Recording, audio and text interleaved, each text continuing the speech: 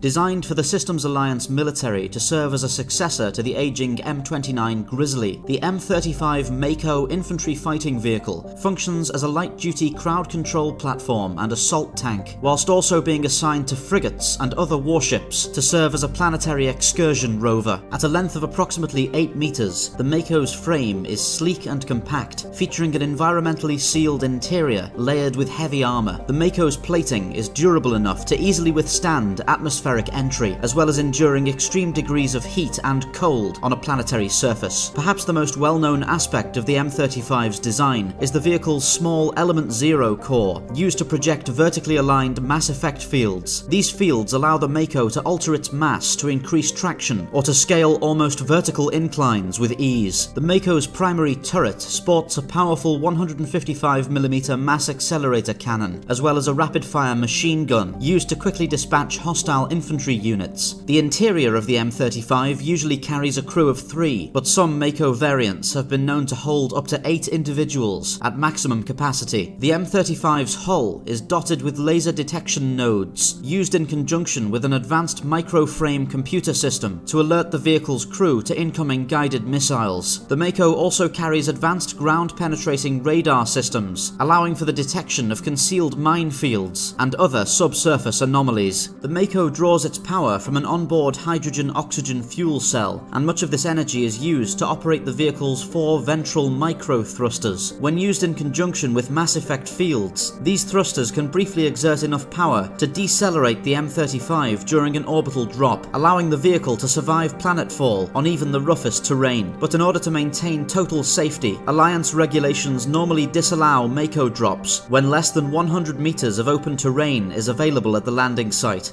As both a combat support vehicle and an exploratory rover, the M35 Mako earned a proud reputation among Alliance servicemen and women for its extreme dependability. The vehicle opened a number of tactical opportunities for the Alliance military, allowing smaller warships to quickly deploy shore parties, whilst only briefly exposing themselves to anti-aircraft fire. By the end of the Reaper War, the Mako had led a long and successful career, inspiring a number of design elements later featured in the M44 Hammerhead hover tank, and continuing to serve as an indispensable asset to the fighting forces of the Systems Alliance.